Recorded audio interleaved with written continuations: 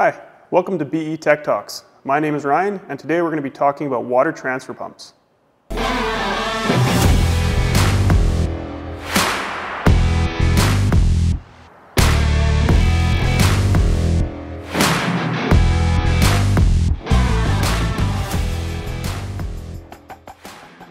All our pumps are rated the same way, which is GPM, PSI, suction lift, and total lift.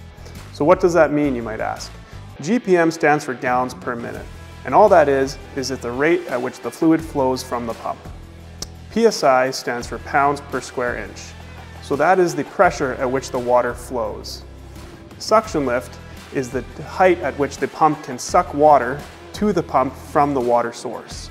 And lastly, total lift is the combined maximum height that the pump can push the water out the discharge, including the suction lift.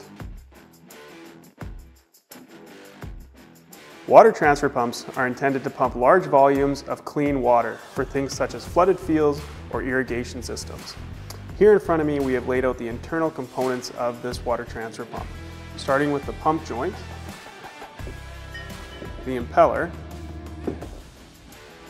the volute,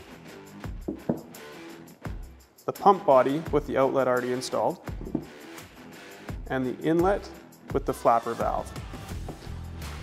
Each of these components is designed specifically for pumping large volumes of water. For example, the impeller has taller fins which will suck in more water, which helps it then push out more water. And other things like larger tolerances within the pump that allow more water volume to flow through. Now keep in mind that all of these concepts apply to all water transfer pumps that we sell. This is a 2-inch, for example, but this would apply for the 3-inch and the 4-inch model. I'm Ryan, thanks for watching, and don't forget to like, share, and subscribe, and check out other videos. See you next time.